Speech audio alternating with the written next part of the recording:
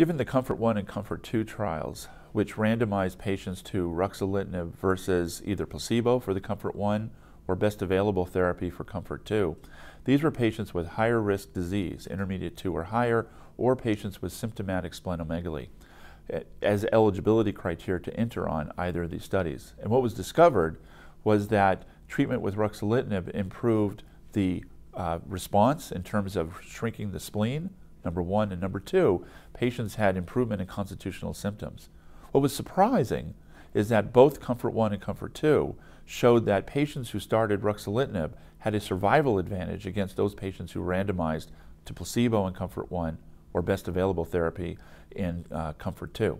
And this raises the issue. Not only are you trying to ameliorate symptoms in patients who have symptomatic splenomegaly or constitutional symptoms, but for patients with higher risk disease, based on a DIP score of intermediate 2 or higher, you may actually be improving survival. This case represents a young patient with primary myelofibrosis. The average age is in the 70s, so many patients are older. This is a young patient, and that's why the role of stem cell transplantation must be considered.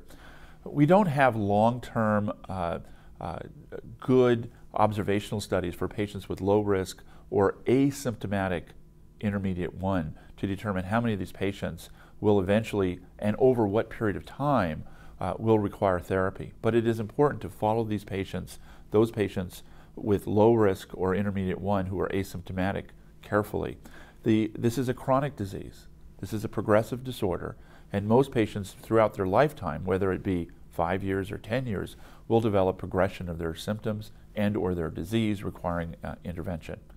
It is important, however, to acknowledge that patients who are symptomatic at presentation or those patients who with higher risk disease, defined as a DIP score of intermediate 2 or higher, really need an intervention at this point, because given the data from COMFORT-1 and COMFORT-2 with improvement in survival, it's hard not to want to treat those kind of patients, which will improve their overall outcome.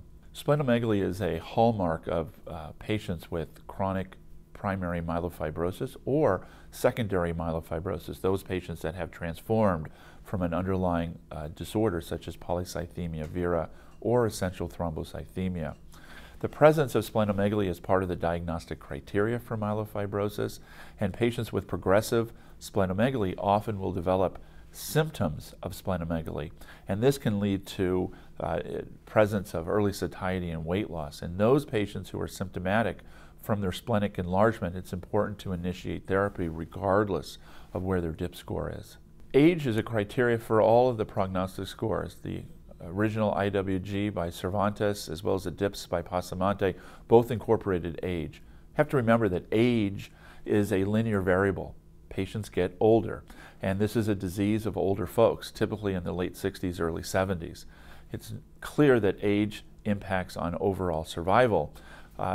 Age by itself, however, doesn't necessitate initiation of therapy. It's in concurrence with symptoms as well as risk score, which includes disease criteria such as the karyotype, other mutations, the peripheral blood smear. In this particular case, in spite of the patient having a young age, there is enough criteria with her symptoms as well as her anemia to warrant therapy because of her higher IWG or DIP score.